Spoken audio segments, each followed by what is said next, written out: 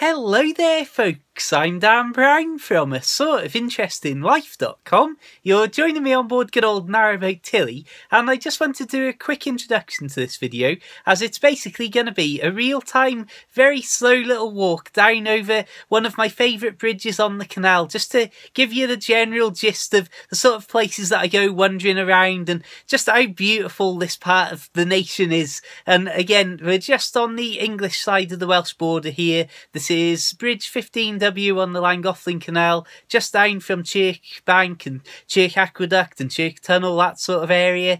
And again, it's just fantastic, and I really just wanted to show you an actual, from my eye level, view of what it's like to be me and wander around these places, I suppose. So let's dive in and have a nice little moment's peace and wander around, as I very often do. This is the bridge that we're going to walk across, and we're going to walk down from over there on the far side of the canal, over the top of this bridge, and then down towards the fields to our left-hand side here.